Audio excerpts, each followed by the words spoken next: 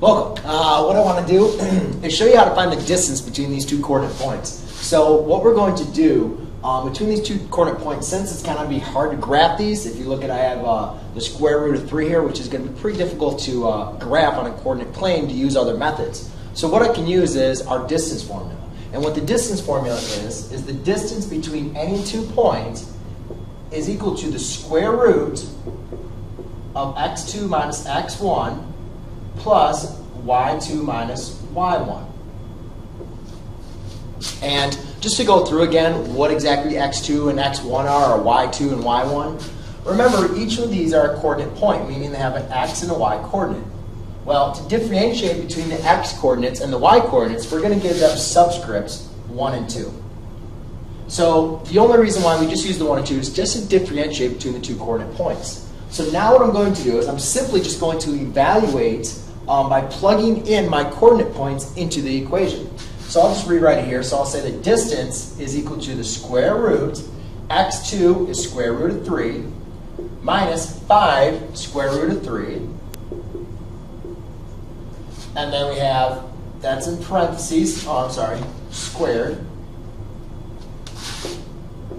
plus y2, which is negative 5, minus y1, which is negative 4 squared. So it's really important one, I just kind of a little forgot, I was writing it down. Make sure you square it. The actual formula is x2 minus x1 squared plus y2 minus y1 squared. So make sure we got that. Okay, just a little mental lapse by me. Then the other thing to make sure is it's x2 minus x1 and y2 minus y1. So here I had y2, and then I had minus the y1. You've got to make sure you put those in parentheses. A lot of students will not put them in parentheses and they'll just do negative 5 minus 4. We got to make sure that it's minus a negative. So put them in other parentheses just to make sure.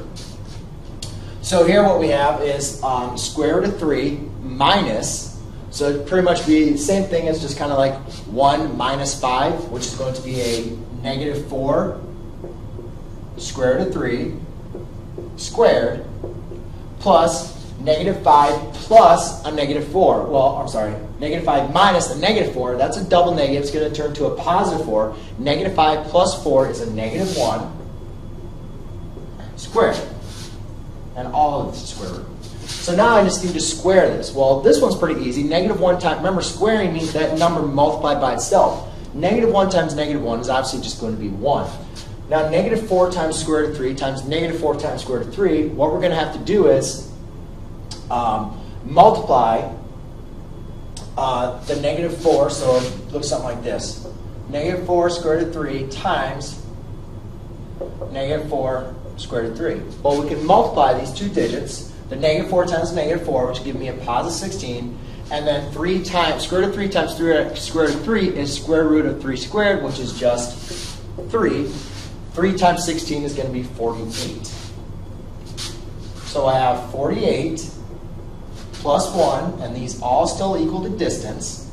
Then, under a radical expression, I can add them or combine them. So I get the square root of 49. Then, take the square root of 49, our distance is going to be a positive 7. Because remember, distance always has to be in the positive quantity. So therefore, our distance in this example is 7. So I hope that helps you out, and hope it made a good example for you. Thanks for watching.